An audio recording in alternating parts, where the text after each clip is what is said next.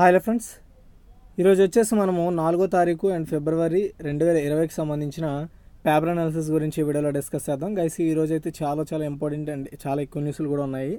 So అందుకనేసి ఈ వీడియోని ఎండ్ వరకు వాచ్ చేసి నచ్చితే లైక్ చేయండి. అంతేకాకుండా మీ ఫ్రెండ్స్ అండ్ ఫ్యామిలీ ఎవరైతే కాంపిటేటివ్ జాబ్స్కి ప్రిపేర్ అవుతున్నారో వాళ్ళకి ఈ వీడియోని షేర్ చేయండి. ఓకేనా?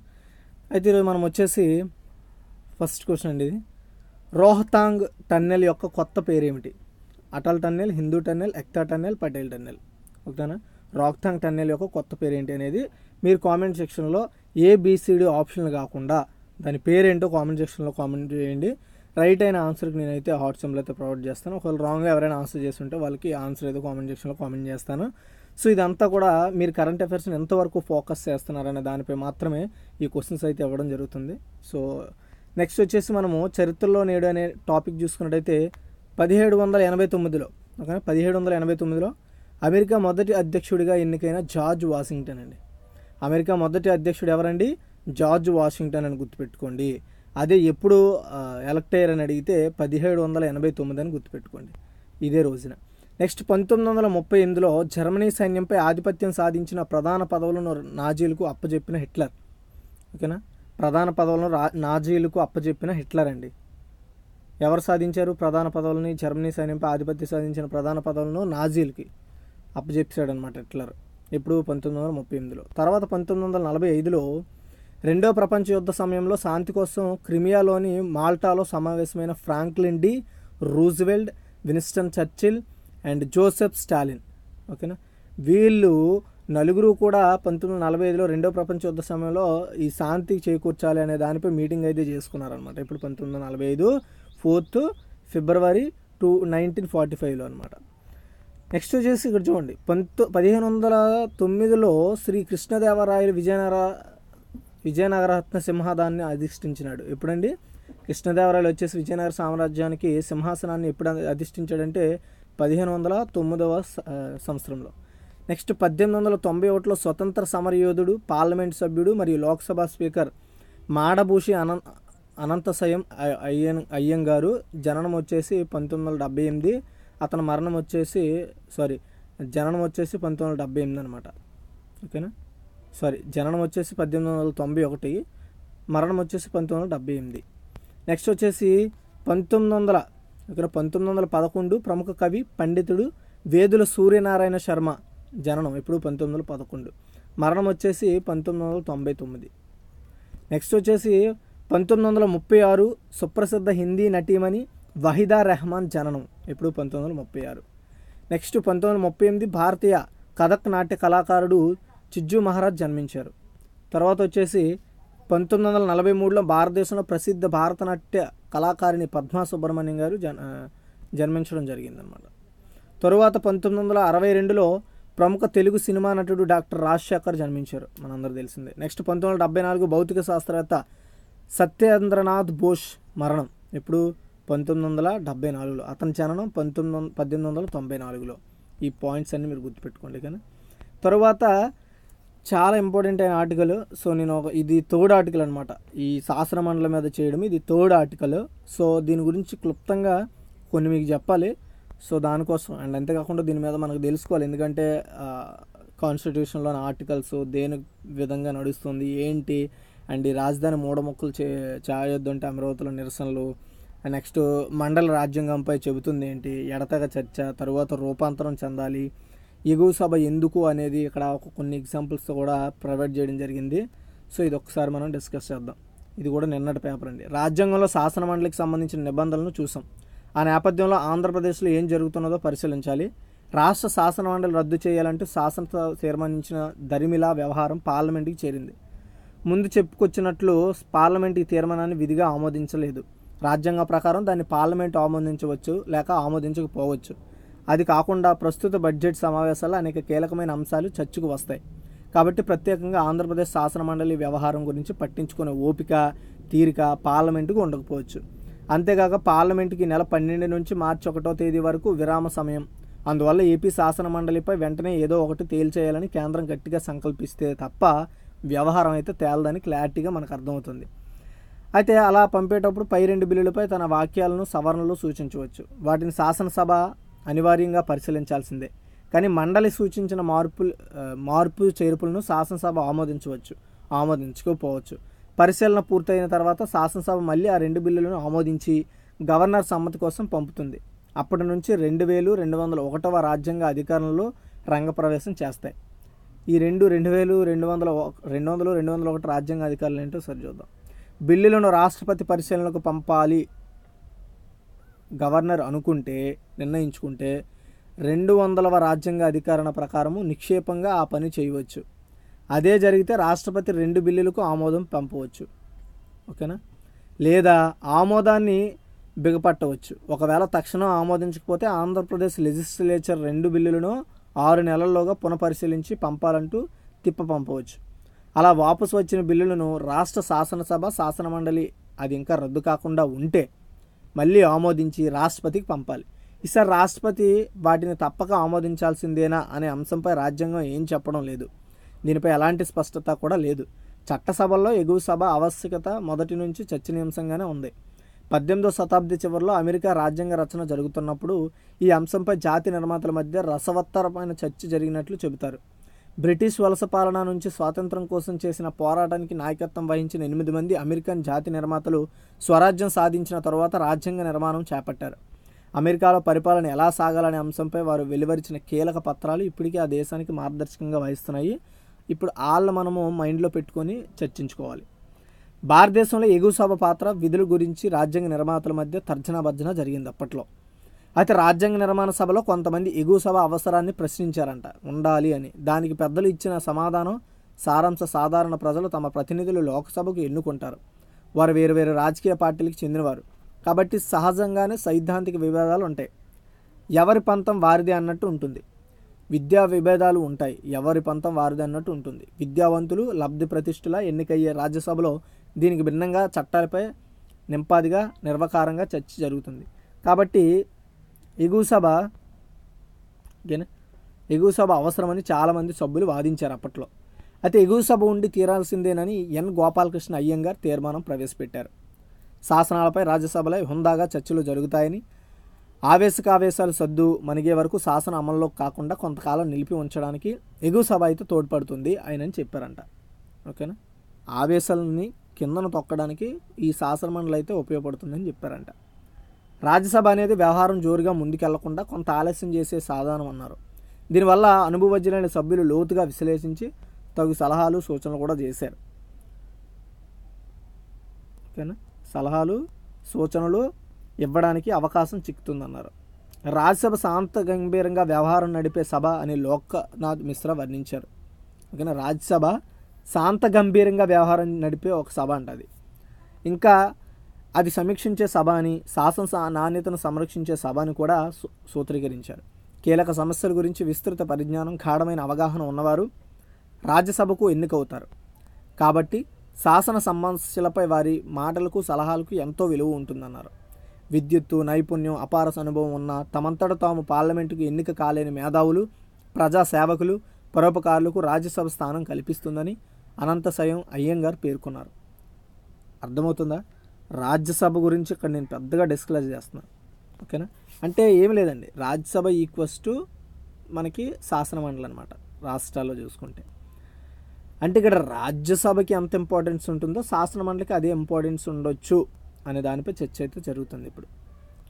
సో పార్లమెంటుకి ఎన్నిక కాలేని మేధావులు కూడా మనకి ఇక్కడ ఎన్నికవుతారని చెప్పారు. వారి ద్వారా ప్రజలు ఆశయాలు పార్లమెంటు దృష్టి వస్తాయని దీనికి భిన్నమైన స్వరాలు వినిపించాయి. ఎగువ సభ ఏ దేశంలోనూ ప్రగతికి దోహదం చేయలేదని ప్రొఫెసర్ సిబ్బన్ లాల్ సక్సేనా వాదించారు. ప్రజాస్వామికంగా ఎన్నికయ్యే లోక్సభకు ఆటంకాలు సృష్టించే సామ్రాజ్యవాద సాధనంగా బ్రిటిష్ వలస పాలకులు ఎగువ సభకు సృష్టించారని మహమ్మద్ తాహిర్ వ్యాఖ్యానించారు. ఓకేనా? నెక్స్ట్ రూపాంతరం చెందాలి. ఏదేమైనా నేడు రాష్ట్రాల్లో శాసనమండలు రాజ్యాంగ నిర్మాతలు ఆశించిన విధంగా లేవంటే సత్యదూరం కాదు. వాటి కూర్పు లోపభూయిష్టంగా ఉందని, కాలం చెల్లిన పద్ధతులు ఇంకా పట్టుకు వేలాడుతున్నారని ఒప్పుకోక తప్పదు.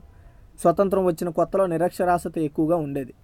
ఆ వాతావరణంలో శాసనమండలిలో పట్టుబద్దలకు ఉపాధ్యాయులకు కొన్ని సీట్లు కూడా కేటాయించారంటే అర్థం ఉంది. ఇప్పుడు విద్యావంతుల సంఖ్య బాగా పెరిగినా పాత పద్ధతినే ఇప్పటికీ కొనసాగించేలా అనే ప్రశ్న తలెత్తుతుంది. మన రాజ్యాంగం మొదట్లో కేంద్ర రాష్ట్రాలకు పరిమితమైన 2 అంచెల పాలన వ్యవస్థను ఉద్దేశించింది. తరువాత 73, 74వ రాజ్యాంగ సవరణల ద్వారా 3 అంచెల పంచాయతీరాజ్ వ్యవస్థను రాజ్యాంగ భద్రత రక్షణ కల్పించారు. 73వ సవరణ గ్రామ పంచాయతీలకు, 74వ సవరణ నగరపాలికలకు సంబంధించినవి.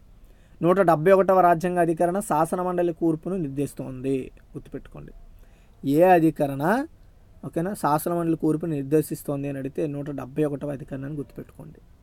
ఒక రాష్ట్ర శాసన మండలిలో సభ్యుల సంఖ్య ఆ రాష్ట్ర శాసనసభలోని మొత్తం సభ్యుల సంఖ్యలో 3 వంతులకు మించకూడదని ఈ అధికరణ పేర్కొంది. చూడండి, ఈ 171వ రాజ్యాంగ అధికరణ శాసన మండలి కూర్పులో ఏం నిర్దేశించింది అనే క్వశ్చన్ ఎక్కడైనా అడిగారు అనుకోండి, ఒక రాష్ట్ర శాసన మండలి, ఇది చూడండి, ఇది శాసన సభ అనుకోండి, ఇది మండలి అనుకోండి, శాసన మండలి. ఒక రాష్ట్రం, ఇది ఒక రాష్ట్రం అనుకోండి, ఒక రాష్ట్ర మండలిలో సభ్యుల సంఖ్య అంటే ఈ సభ్యుల సంఖ్య ఓకేనా ఆ రాష్ట్ర శాసనసభలోని మొత్తం సభ్యుల సంఖ్యలో 3వ వంతుకు మించకూడదు, అంటే ఎక్కువ ఉండకూడదని అర్థం ఈ అధికారం చెప్తోంది. అదే సమయంలో మండలి సభ్యుల సంఖ్య 40కి తగ్గకూడదని చెప్పింది. మండలి సభ్యుల సంఖ్యను మార్చాలంటే పార్లమెంట్ చట్టం చేయాల్సి ఉంటుంది. గుర్తుపెట్టుకోండి, మండలి సభ్యుల సంఖ్యను తగ్గించాలా లేదా మార్చాలనే విషయంలో, ఏదైనా పెంచాలా తగ్గించాలనే విషయంలో పూర్తి అధికారణ పార్లమెంటు చేత చట్టం చేయాల్సి ఉంటుంది. ఈ అధికారంలోకి 2 క్లాసెస్ సూచిస్తుంది. దీని కింద శాసన మండలి, పంచాయతీరాజ్ సంస్థల నిర్మాణం, కూర్పులను సంధానిస్తూ చట్టం చేయాలి. రెండింటి మధ్య సజీవ బంధం ఏర్పరచాలి. వివిధ రంగాలను చెందినవారు మండలిలో కేటాయించిన స్థానాలను గవర్నర్ నామినేషన్ పద్ధతిలో భర్తీ చేయాలి. ఈ విధమైన పునర్వ్యవస్థీకరణ జరిపితే శాసన మండల చర్చలకు మరింత ఎక్కువ విలువ, ప్రాధాన్యం చేకూరుతాయి. అవి కూడా శాసనసభల్లో స్థిరంగా కొనసాగుతూ రాజ్యాంగ నిర్మాతలు అనుమతం నెరవేరుస్తాయి. మరిన్ని రాష్ట్రాలు శాసన మండలి ఏర్పాటుకు ముందుకు వస్తాయి. సింపుల్గా మీకు 2 బిట్లు చెప్తాను చూడండి. అమ్మ నాన్న, ఓకేనా, అమ్మ నాన్న, ఇద్దరిలో ఎవరు ఇంపార్టెంట్ అని అడిగితే ఇద్దరు ఇంపార్టెంట్ అనే చెప్పాలి. మనం అమ్మకి ఓటేయలేం, నాన్నకి ఓటేయలేం, ఇద్దరు మనకి ఇంపార్టెంట్ అనండి. చిన్నప్పుడు నీకు ఎవరు ఇష్టం అని అడిగితే అమ్మ అని చెప్తాం, రేపు పెద్ద అయిన తర్వాత నాన్నని చెప్తాము, అమ్మని చెప్తాం ప్రైమరీ. కానీ సెకండరీలో ఆలోచిస్తే ఇద్దరు లేకపోతే మనకి వాల్యూ ఉండదండి. అర్థమైందా? మనకి వాల్యూ ఉండదు. సో ఏమి లేదు, మనకి ఇక్కడ సభలో కొంతమంది పొలిటికల్ సైడ్గా ఆలోచించవచ్చు, కొంతమంది ఏంటంటే వాళ్ళ ఓన్ సైడ్గా ఆలోచించుకోవచ్చు. మండలి అనేది విద్యావేత్తలని అంటే పంచాయతీ రోజులు ఉండే ముఖ్య అతిథులని అంటే చదువుకున్న వాళ్ళని మండలికి అనుమతి ఇవ్వాలి. అదే ఇప్పుడు ఫాలో అవుతున్నారు. ఇక్కడ ఏంటంటే ఇక్కడ కొంత ఆలోచన వస్తుందన్నమాట, ఓకేనా. ఎందుకంటే గ్రౌండ్ రిపోర్ట్ మనకి ఇంపార్టెంట్.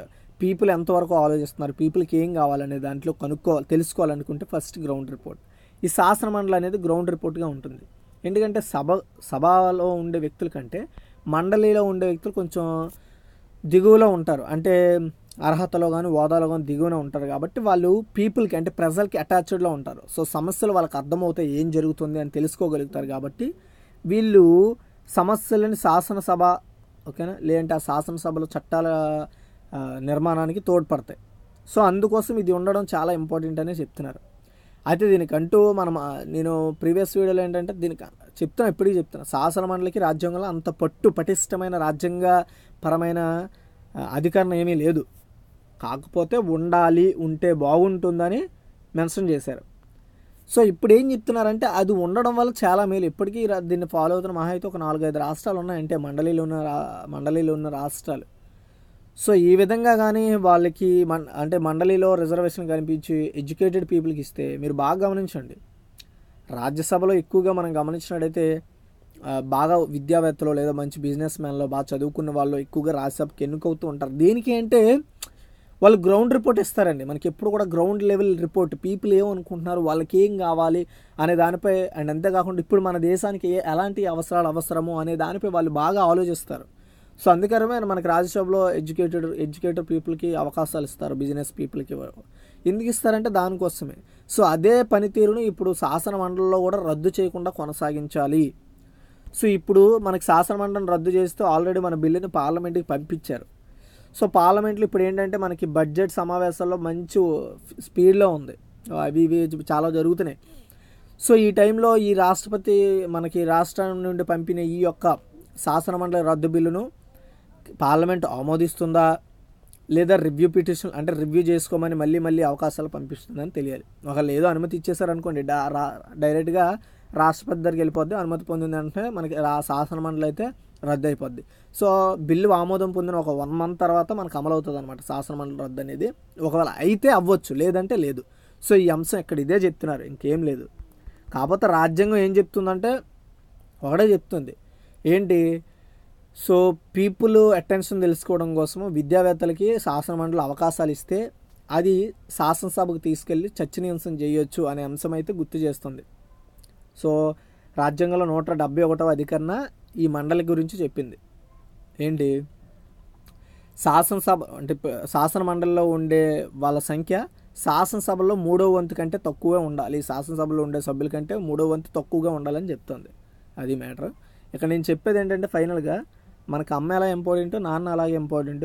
ఇప్పుడు ఏంటంటే ఇది రాజకీయ అవసరాల కోసం రద్దు చేస్తున్నారు, ఆ అంశాన్ని గుర్తుపెట్టుకోవాలి.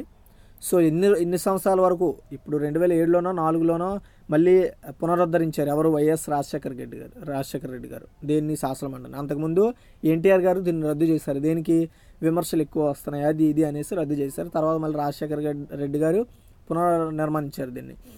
అయితే ఇప్పుడు ఏం చేస్తున్నారు, జగన్ గారు ఏం చేస్తున్నారంటే మళ్ళీ రాజకీయ లబ్ధి కోసం, రాజకీయ లబ్ధి ఏంటి, 3 క్యాపిటల్స్ అడ్డుకుంటున్నారు అనే ముఖ్య ఉద్దేశంతో దీన్ని రద్దు చేయాల్సి వస్తుంది. ఎందుకంటే ఇంతకుముందు 3-4 సెషన్స్ జరిగినప్పుడు మనకి అసెంబ్లీ సెషన్స్ జరిగినప్పుడు ఎందుకు ఇది చర్చనీయాంశం రాలేదు, ఎందుకు అప్పుడు రద్దు చేయాలని ఆలోచన రాలేదు, ఇప్పుడే ఎందుకు వస్తుందనే అంశాన్ని గుర్తుపెట్టుకోండి. ఓకేనా, ఏదైనా సరే మంచిగా చేస్తే మంచిది. అంటే ఇది article. Next, most missing women for Maharashtra and Madhya Pradesh. Most missing women అంటే మహిళలు అత్యధికంగా మిస్ అవ్వడంలో, ఓకేనా, కనబడట్లేదు అని తెలుసు కదా, మిస్సింగ్ కేసెస్లో మహారాష్ట్ర టాప్లో ఉందండి. అండ్ ఎంపీ వచ్చేసి 2nd ప్లేస్లో ఉంది. అదేంటో చూద్దాం. State record the highest number of missing children and women cases 2016, 2017, 2018. ఈ సంవత్సరాల్లో ఎక్కువగా పిల్లలు మరియు మహిళలు తప్పిపోతున్నారు లేదా మిస్ అవుతున్నారు అనే కేసులు ఎక్కువయ్యాయని చెప్పారు. దీని గురించి ఒక్కసారి మనం చూద్దాం.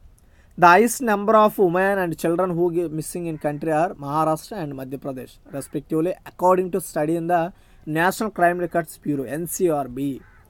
NCRB means National Crime Records bureau అనమాట.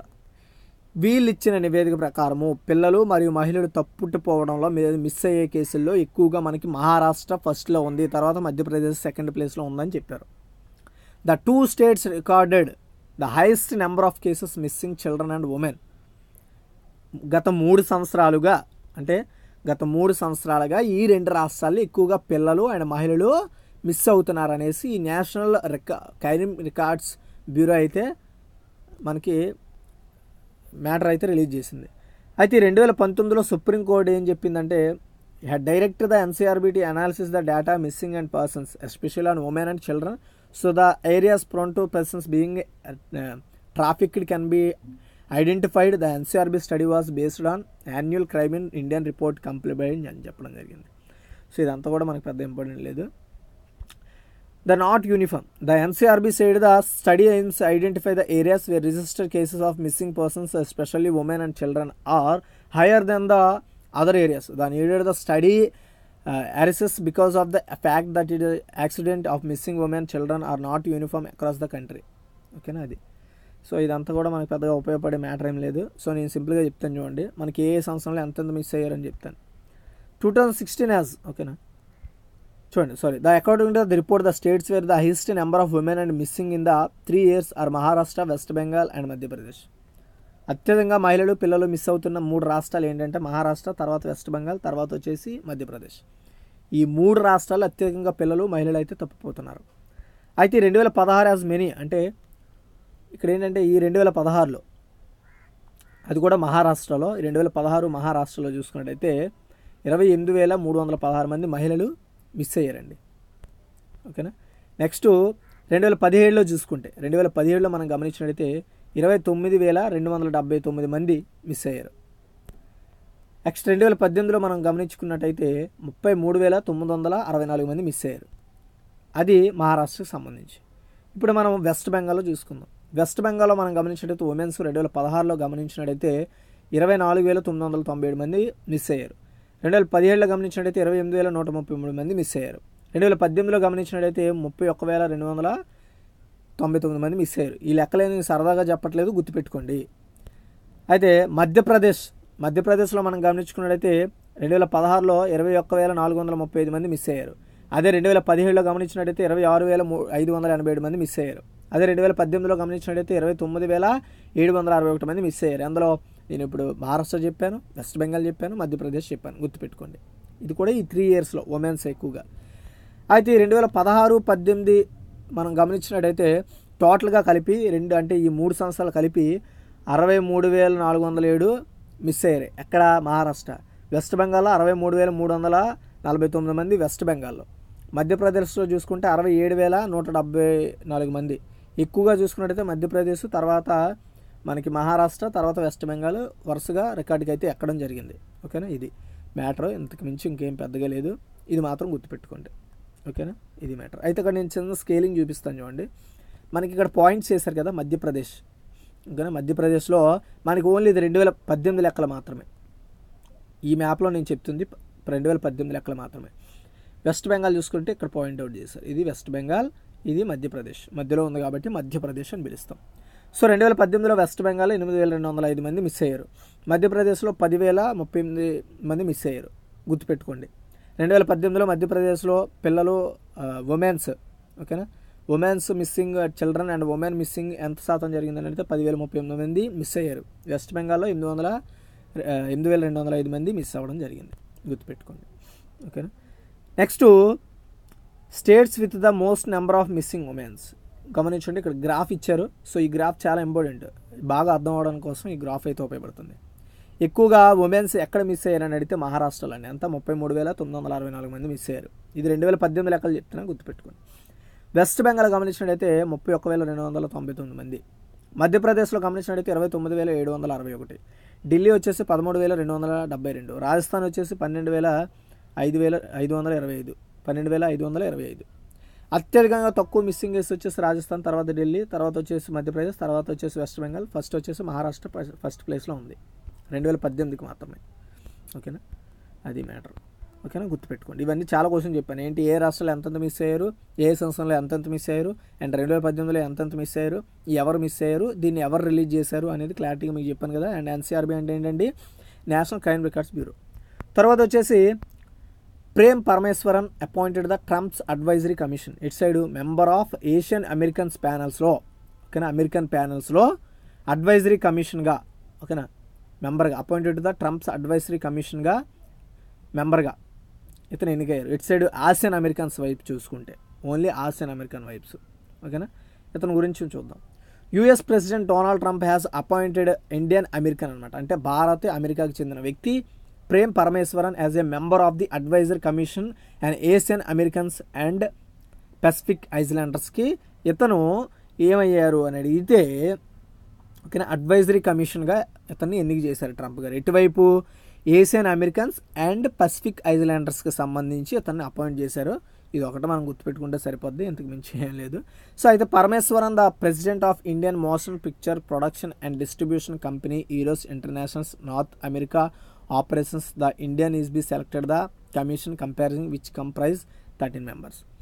సో అలా ఆ ప్యానల్ కోసం ఇటు ఆసియన్, ఓకేనా, ఆసియన్ అమెరికన్స్ ప్యానల్ కోసం దగ్గరగా 13 మందిని ఎంపిక చేశారు. అందులో మన భారత సంతతికి చెందిన వ్యక్తి అయిన ప్రేమ్ పరమేశ్వరన్ గారిని ట్రంప్ అయితే ఎంపిక చేయడం జరిగింది. సో ఇదే, ఇంతకు మించి ఇంకా మీరు అందులో గుర్తుపెట్టుకోవాల్సింది ఏం లేదు, ఇది గుర్తుపెట్టుకుంటే సరిపోద్ది. తరువాత మీకు షార్ట్కట్లో చెప్పేస్తాను, ఇదంతా కూడా మనకి పెద్దగా ఉపయోగపడదు. ఇందులో ఇంపార్టెంట్ మ్యాటర్ ఏంటో క్లారిటీగా ఎక్స్ప్లెయిన్ చేస్తాను. ఆరోగ్య విపత్తును ప్రకటించిన కేరళ ప్రభుత్వం, గుర్తుపెట్టుకోండి. కరోనా వైరస్ దాటికి ఇటీవలే ఆరోగ్య విపత్తును ప్రకటించిన భారత రాష్ట్రం ఏదని అడిగితే కేరళ అని గుర్తుపెట్టుకుంటే సరిపోద్ది. అయితే ఇప్పటి వరకు కేరళలో 3 కేసులు నమోదయ్యాయి. ఆల్రెడీ నిన్న కరెంట్ అఫైర్స్లో నేను దీని గురించి కూడా ఎక్స్ప్లెయిన్ చేశాను. ఇది ఒకటి గుర్తుపెట్టుకోండి.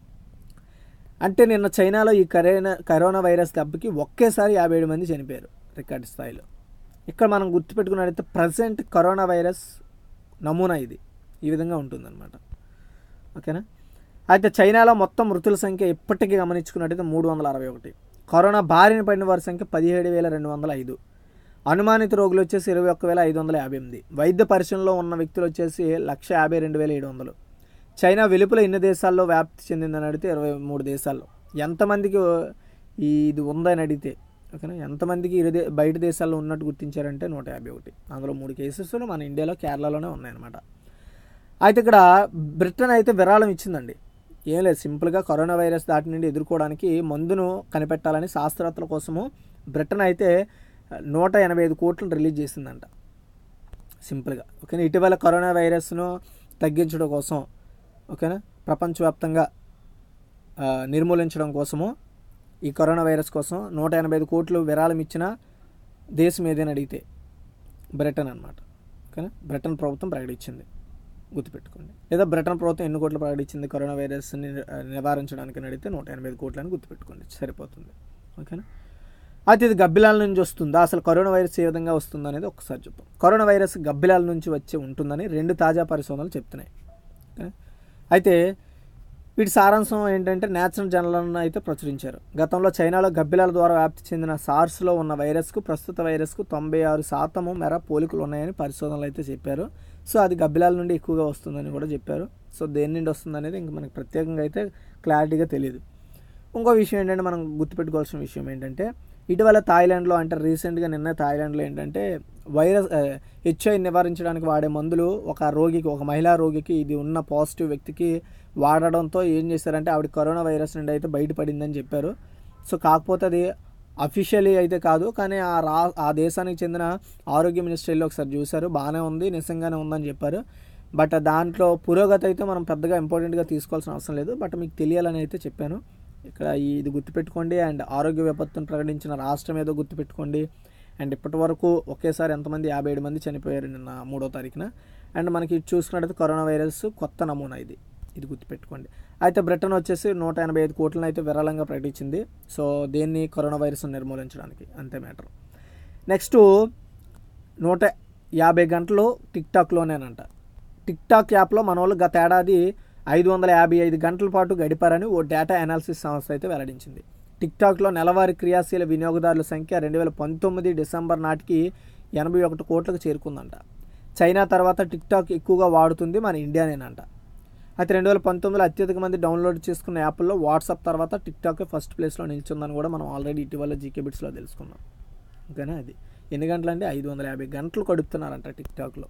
అది నెక్స్ట్ వచ్చేసి టాప్ లేపిన జోకో. ఏటీపీ ర్యాంకింగ్స్లో అగ్రస్థానానికి చేరిన నోవాక్ జోకోవిచ్. ఇతని గురించి ఒకసారి చూద్దాం. ఇతను 8th ఆస్ట్రేలియా ఓపెన్స్ ఛాంపియన్ అనమాట. ఆస్ట్రేలియన్ ఓపెన్ టైటిల్ నెగ్గిన నోవాక్ జోకోవిచ్ సెర్బియాకు చెందిన వ్యక్తి. ఏటీపీ ర్యాంకింగ్స్లో అగ్రస్థానానికి చేరాడు. ఆదివారం మెల్బోర్న్ వేదికగా జరిగిన ఫైనల్లో తిరిగిలేని ఆధిపత్యం ప్రదర్శించిన జోకోవిచ్ ఇతను ఏంటంటే డామోనిక్ థీమ్ని ఆస్ట్రేలియాకి చెందిన వ్యక్తిని ఓడించి ఇతను 8వ ఆస్ట్రేలియా ఓపెన్ అయితే ఛాంపియన్గా నిలవడం జరిగింది. అయితే కెరీర్లో 17వ గ్రాండ్ స్లామ్ టైటిల్ నెగ్గిన జోకో అండ్ నాదల్ స్పెయిన్కు 2వ స్థానానికి నెట్టి టాప్ ప్లేస్కు దూసుకెళ్లాడు. రోజర్ ఫెదరర్ స్విట్జర్లాండ్ 3వ స్థానంలో స్థిరంగా ఉన్నాడు. ఆదివారం ఫైనల్లో త్రుటిలో ఓడిన డొమినిక్ థీమ్ 4వ స్థానంలో నిలిచాడు. మహిళల విభాగంలో ఆస్ట్రేలియన్ ఓపెన్ కేటగిరీ నెగ్గిన సోఫియా కెనిన్, అమెరికాకు చెందిన వ్యక్తి Sophia Kenin career best 7th ranking అయితే దూసుకెళ్లింది. ఆస్లే బార్డీ ఆస్ట్రేలియా అగ్రస్థానంలో ఉండగా సిమానో Halep Romania, సిన్క్లోవా check republic, సితోలియా Ukraine, Belinda Switzerland వరుసగా ఆ తర్వాత స్థానంలో నిలవడం జరిగింది. ఓకేనా, ఏటీపీ ర్యాంకింగ్స్లో బాయ్స్లో మనం చూసుకున్నట్లయితే ఫస్ట్ ప్లేస్లో జోకోవిచ్ ఉన్నారు. అండ్ సెకండ్ ప్లేస్లో నాదల్ ఉన్నారు. తర్వాత వచ్చేసి రోజర్ ఫెడరర్ అయితే 3వ స్థానంలో ఉండడం జరిగింది. ఇది గుర్తుపెట్టుకోండి, ఇది మ్యాటర్.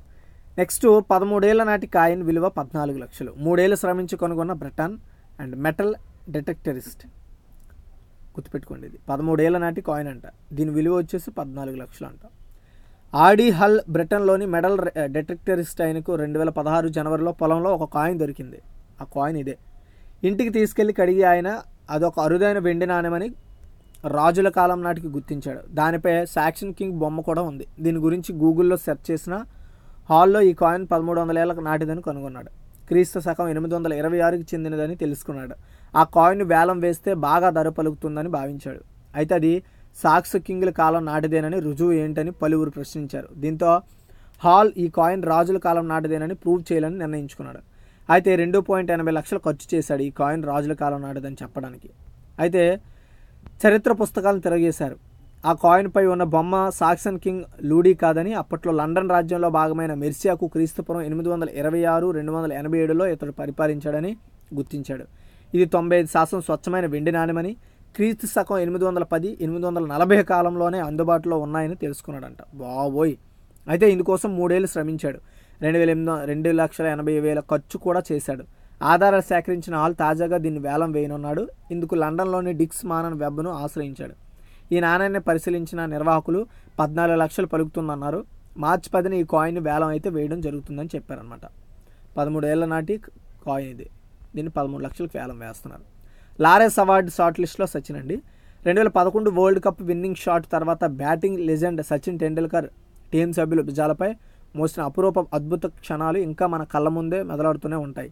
అలాంటి ఆ క్షణాలు ఇప్పుడు ప్రతిష్టాత్మక లారెస్ స్పోర్టింగ్ మూమెంట్ 2020 నుండి 2020 అవార్డు రేస్లో ప్రజెంట్ అయితే సచిన్ అయితే నిలవడం జరిగింది. సో ఇతనికైతే అత్యధికంగా ఓటింగ్ రావడం జరిగింది. సో చూడాలి దీనికి సంబంధించి షార్ట్ లిస్ట్ తర్వాత ఇతన్ని ఎన్నిక చేస్తారా లేదా ఈ లారెస్ అవార్డుకి అనేది చూడాల్సిన అవసరం అనమాట. నెక్స్ట్ దేశవ్యాప్తంగా 223 కౌశల్ కేంద్రాలు. ఆల్రెడీ నేను జీకో బిట్లో చెప్పాను. సో ఎవరైనా మిస్ అయ్యి ఉంటే ఒకసారి చూడండి. ఏం లేదండి, లోక్సభలో ఒక మంత్రి అడిగిన ప్రశ్నకి ఎంపీ అరవింద్ అడిగిన ప్రశ్నకి లోక్సభలో కేంద్ర మంత్రి ఆర్కే సింగ్ అయితే వెల్లడించారు. ఇప్పటి వరకు జనవరి నాటికి దేశంలో 723 కౌశల్ కేంద్రాలను అయితే ఏర్పాటు చేశామని అయితే క్లారిటీగా ఇచ్చారు. అంతేకాకుండా దేశవ్యాప్తంగా 228.6 కోట్లతో 812 ప్రధాన మంత్రి కౌశల కేంద్రాలు. దీన్ని మనము పిఎంకేకే అంటాం. ప్రధానమంత్రి కౌశల కేంద్రాలు కేటాయించారు. ఎంత కేటాయించారండి? 228.6 కోట్లను అయితే మొత్తం 812 కేంద్రాలను ఏర్పాటు చేయడం కోసం అయితే ఈ బడ్జెట్ని అయితే ఎంపిక చేశారు. అయితే 707 జిల్లాల్లో 223 కేంద్రాలు ప్రస్తుతం ఏర్పాటు చేశామని, ఇంకా మిగిలిన కేంద్రాలు కూడా ఏర్పాటు చేస్తామని అయితే చెప్పడం జరిగింది. అయితే ఏంటంటే వాటి నిర్వహణకు నిధుల విడుదలపై నిజామాబాద్ ఎంపీ ధర్మపురి అరవింద్ సింగ్ అడిగిన ప్రశ్నకి అతనైతే జవాబు పూర్వతనంగా అయితే చెప్పడం జరిగింది. సో సమాధానం ఇస్తూ ఒక్కో కౌశల కేంద్ర స్థాపనకు ఎన్ఎస్డిసి ద్వారా 70 లక్షల రుణం అందిస్తున్నట్లు చెప్పారు. అందువల్ల రాష్ట్రాలకు ప్రత్యేకంగా నిధులు కేటాయించడం లేదని కూడా చెప్పారు. పిఎంకేకేల ద్వారా దేశవ్యాప్తంగా 11.13 లక్షల మంది శిక్షణ పొందారని చెప్పారు. ఓకేనా, అది మ్యాటర్. ఇది యువత కోసం, ఓకేనా, యువత ప్రొఫెషనల్ స్కిల్ ఎడ్యుకేషన్ కోసం అయితే ఈ యొక్క పిఎంకేకేని అయితే ప్రవేశపెట్టడం జరిగింది. ఓకేనా, ఇప్పటివరకు మన దేశంలో 723 కేంద్రాలు అయితే ఏర్పాటు చేశారు. ఇంకా 812 కేంద్రాలకు అయితే రీచ్ అవ్వాల్సి ఉంటుంది. సో ఇది మ్యాటర్, గుర్తుపెట్టుకుంటే అది ఒక క్వశ్చన్గా అడుగుతాడు. అమ్మాయిలకు 6 స్వర్ణాలు గోల్డెన్ గర్ల్ బాక్సింగ్ ఛాంపియన్షిప్ అండి, గుర్తుపెట్టుకోండి. అసలు అమ్మాయిలకు 6 స్వర్ణాలు అందులో వచ్చాయి ఏంటి అని అడిగితే గోల్డెన్ గర్ల్ బాక్సింగ్ ఛాంపియన్షిప్లో అమ్మాయిలకు 6 స్వర్ణాలు సాధించారు. అదొకసారి చూద్దాం. అంతర్జాతీయ వేదికపై భారత బాక్సర్లు మరోసారి మెరిశారు. స్వీడన్ వేదికగా జరిగిన గోల్డెన్ ఛాంపియన్షిప్లో మన అమ్మాయిలు అదిరిపోయే ప్రదర్శనతో 14 పథకాలు కొల్లగొట్టారు. ఓవరాల్ ఛాంపియన్షిప్ దక్కించుకున్నారు. అందులో 16 స్వర్ణాలు ఉన్నాయి. టోర్నీలో బెస్ట్ బాక్సర్ అవార్డు కూడా మన వాళ్ళకే దక్కింది. బాలికల విభాగంలో 5 స్వర్ణాలు 3 రజతాలు 1 కాంస్యం కాగా యూత్ విభాగంలో 1 స్వర్ణం 4 కాంస్యాలు దక్కాయి. హర్యానాకు చెందిన ప్రాచీన్ ధన్కర్ 50 కేజీల ఛాంపియన్షిప్ బెస్ట్ బాక్సర్ అవార్డు దక్కించుకుంది. 75 జట్లు పాల్గొన్న ఈ పోటీల్లో మన వాళ్ళు చక్కటి ప్రదర్శన కనబర్చారని భారత బాక్సింగ్ సమాఖ్య BAFI సోమవారం ఒక ప్రకటనలో చెప్పింది.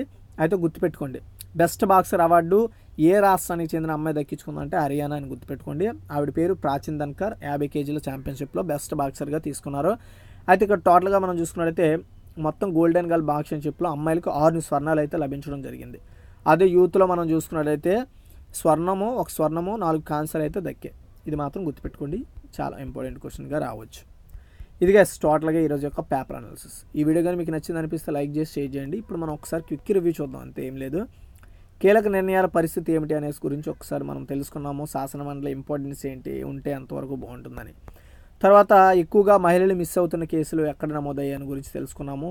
NCRB రిలీజ్ చేసిన రికార్డ్స్ ప్రకారము. And member of Asian American ప్యానెల్లో మన భారత సంతతికి చెందిన ప్రేమ్ పరమేశ్వరన్ అయితే ట్రంప్ అయితే ఎంపిక చేశారు అడ్వైజరీ కమిషన్కి. నెక్స్ట్ ఆరోగ్య విపత్తును ప్రకటించిన కేరళ గురించి తెలుసుకున్నాము. అండ్ ఇప్పటివరకు కరోనా కేసులు ఎంత నమోదయ్యాయని కూడా తెలుసుకున్నాము. అండ్ 55 కోట్ల గంటలు టిక్టాక్లోనే గడుపుతున్నారు. అండ్ ఎక్కువ టిక్టాక్ వాడుతున్న 2వ దేశం ఏదైనా ఉందనేది భారత్, ఫస్ట్ వచ్చేసి చైనా, తర్వాత వచ్చేసి టాప్ లేపిన ATP ర్యాంకింగ్స్లో అగ్రస్థానంలో చేరిన జోకోవిచ్ అనమాట. నోవాక్ జోకోవిచ్ అయితే చేరాడు. ఇతను ప్రజెంట్ ఆస్ట్రేలియా ఓపెన్ 8వ ఛాంపియన్గా నిలవడం జరిగింది. సో వరుసగా సో ఇదనమాట ఏటీపీ ర్యాంకింగ్స్లో అతనికి ఫస్ట్ ప్లేస్ వచ్చింది. తర్వాత స్పెయిన్కి చెందిన వ్యక్తి, తర్వాత వచ్చి రాజర్ ఫెదరర్ స్విట్జర్లాండ్కి చెందిన వ్యక్తి వరుసగా 3 స్థానాల్లో నిలుచున్నారు. అయితే 13 ఏళ్ల నాటి కాయిన్ అయితే ఒక వ్యక్తి అయితే ఒక మెటల్ డిటెక్టరిస్ట్ అయితే తీసుకున్నాడు. దీని వాల్యూ అంట 14 లక్షలు అంట. ఇదిగోండి ఇక్కడ కనబడుతుంది కదా. నెక్స్ట్ వచ్చేసి లారెస్ అవార్డుకు అయితే సచిన్ని షార్ట్ లిస్ట్ చేశారు. తర్వాతకు వచ్చేసి ఇప్పటి వరకు మన దేశంలో 723 కౌశల్ కేంద్రాలను అయితే ఏర్పాటు చేశారు. ఈ కౌశల్ కేంద్రాలు ఏంటంటే యువతకు ప్రొఫెషనల్ స్కిల్ ఎడ్యుకేషన్ ప్రొవైడ్ చేసుకోవడం కోసం ఈ సెంటర్స్ని అయితే ఏర్పాటు చేశారు. టోటల్గా అయితే 812 ప్రధాన కేంద్రాలను అయితే ఏర్పాటు చేయాలి లెక్కల ప్రకారం. దీనికోసం 228.6 కోట్లను అయితే బడ్జెట్లో ప్రవేశపెట్టారు. సో ఇంకా కొన్ని ఒక దగ్గరగా మనం చూసుకుంటే ఒక 80 ఎన్నో ఉంటాయి, అవి కూడా కంప్లీట్ చేసేస్తారు. నెక్స్ట్ వచ్చేసి అమ్మాయిలకు 6 స్వర్ణాలు, గోల్డెన్ గర్ల్ బాక్సింగ్ ఛాంపియన్షిప్లో అమ్మాయిలు 6 స్వర్ణాలు అయితే సాధించారు మన ఇండియా వాళ్ళు. సో ఇది టోటల్గా ఈరోజు యొక్క పేపర్ అనాలిసిస్. నచ్చితే లైక్ చేయండి, షేర్ చేయండి, మరిన్ని అప్డేట్స్ కోసం మన ఛానల్ సబ్స్క్రైబ్ చేయండి. అండ్ కిందన మన ఛానల్ లింక్స్ ఉంటాయి, టెలిగ్రామ్ లింక్స్, అంతేకాకుండా కరెంట్ అఫైర్స్ పీడిఎఫ్స్ ఉంటాయి. ఎవరికైనా కావాలంటే డౌన్లోడ్ చేసుకోండి. Thanks for watching.